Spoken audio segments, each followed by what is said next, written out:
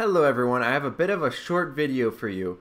So I'm covering how to actually fix this problem in co-op mission replays.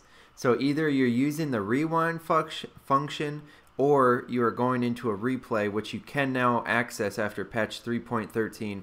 You can access all of your replays where you would find all of your ranked match replays.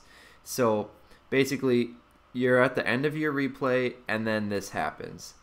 You see this score screen that you can click on, but your menu bar disappears and like nothing else is happening on the screen right now. It's just kind of frozen. So you click on score screen and you hear the sound. You can hear the sound of like the button being clicked in, but nothing happens.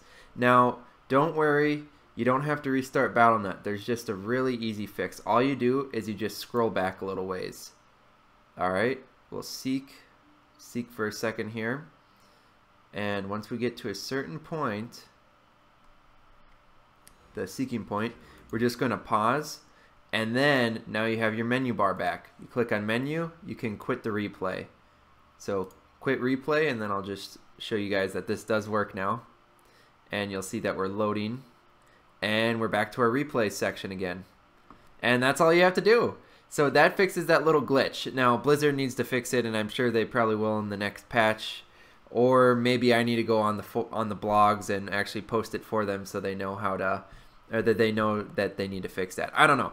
Either way, you guys have a temporary fix for the temporary problem. So I hope this was helpful for you guys. Make sure to subscribe to the channel if you want to see more fixes or any other cool walkthroughs. And leave a like if you liked the video. See you guys in the next one.